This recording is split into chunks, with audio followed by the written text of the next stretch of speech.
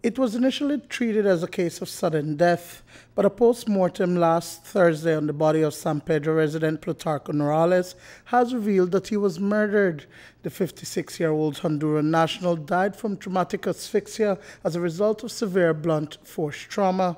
We got the information on Wednesday that a male person died at the hospital. We proceeded to that location where we made checks, where they saw the lifeless body of Mr. Plutarco Noralez.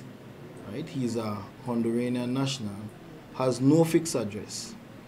All we know is that he wanders around in the Boca del Rio Park, and he's a frequent drinker and remains in that area. According to reports, Noralez arrived at the polyclinic in San Pedro on Wednesday morning, complaining of severe chest pains. Less than an hour later, around 8:50 a.m., he succumbed in the emergency room. His cousin Alex Jason Noralez found out about his demise later that evening. Wednesday evening, one of his drinking buddies actually called me, inquiring whether I knew anything about what had transpired, but I was clueless. So I said, I have no clue what you're talking about. He said, well, this morning we took your cousin to the polyclinic. Did you go and see him? I said, well, none of you informed me or anything like that.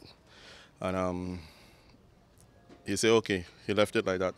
About half an hour later, he called me and told me, boy, it looks like your cousin died and he's in the morgue in Belize. Affectionately known as Pitufo, Alex says that the older Noralez is a retired military personnel who has been living on the island for 5 years and stayed with his family in the San Pedrito area. But he was a compulsive drinker and would many times be seen at the Boca del Rio Park in the drunken state. Alex believes that he was injured at this location.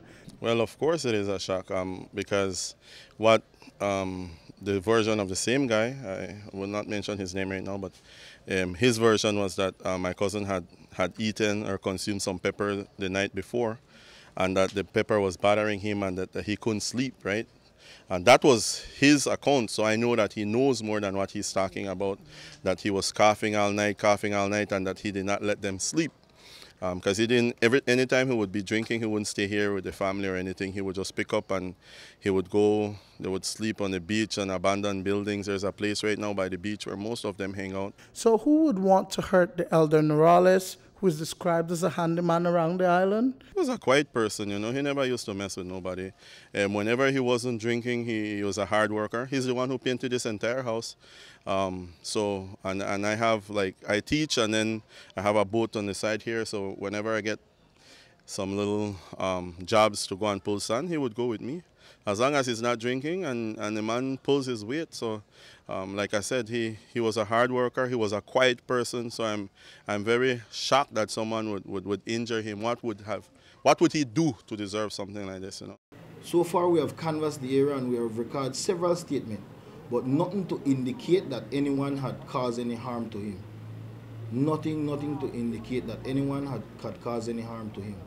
Also, from one of the statements, they had stated that the swelling on his neck was a swelling that over time he had, and they told him to go and check on it at the doctor. And so we're still investigating that also. His body will be transported to Ceiba, Honduras for burial. Duane, Moody for News 5.